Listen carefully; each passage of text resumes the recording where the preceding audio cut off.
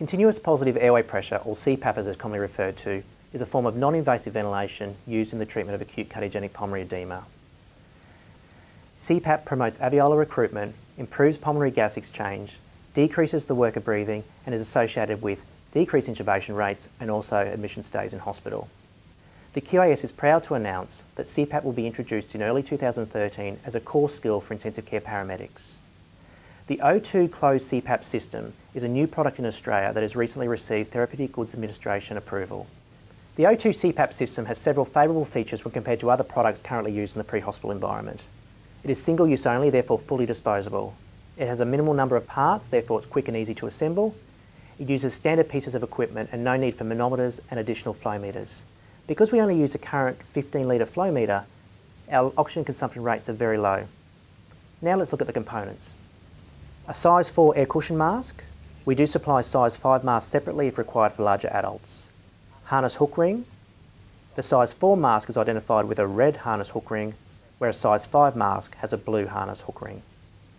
A vectored flow valve with the oxygen flow pressure table displayed, oxygen tubing, and a soft patient harness. The continuous positive airway pressure is created when the vectored flow valve accelerates the oxygen flow, causing turbulence at the restrictor exit. This in turn causes the pressure to drop and allows for ambient air to be entrained into the chamber and mix with oxygen.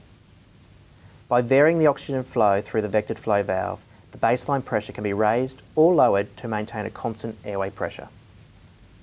The CPAP clinical practice procedure lists the following indications, contraindications, and also complications. Indication: acute cardiogenic pulmonary edema. Contraindications: a patient with a GCS of equal to or less than 8, insufficient ventilatory drive, hypotension characterised by a blood pressure of less than 90 millimetres systolic, pneumothorax, facial trauma or epistaxis. Officers must also be aware of the following complications: aspiration, corneal drying, hypotension, gastric distension and barotrauma. Let's now look at the practical application of the O2 CPAP device in the field. Ensure all standard cares have been completed and ensure the patient is in a seated position. Explain the procedure to the patient, as patient understanding and cooperation is essential for the success of CPAP. Select the appropriate size face mask, ensuring that the inner circumference of the air cushion encompasses the bridge of the nose, side of the mouth and the inferior border of the bottom lip.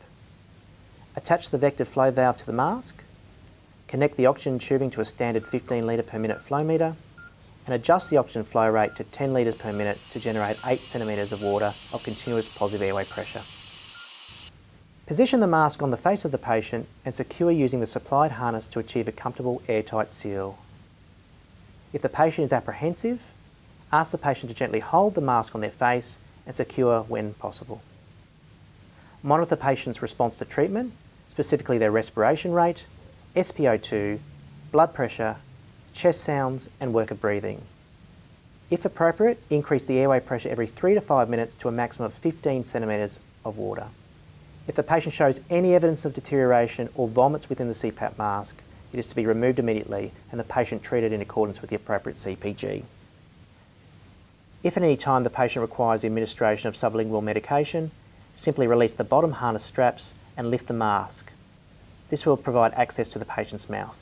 Once the medication has been administered, simply reattach the harness and ensure an airtight seal. On completion of the case, you'll be required to enter all details on the electronic ambulance report form. On the patient's management screen, you'll specifically see that we have listed continuous positive airway pressure CPAP as an intervention. You'll also be required to submit an O2 CPAP data capture form to the Medical Director's Office, along with the LifePack 12 summary and the EARF. If you have any questions regarding this or any other clinical instructions, please don't hesitate to contact your clinical support officer or myself. Thank you for your time.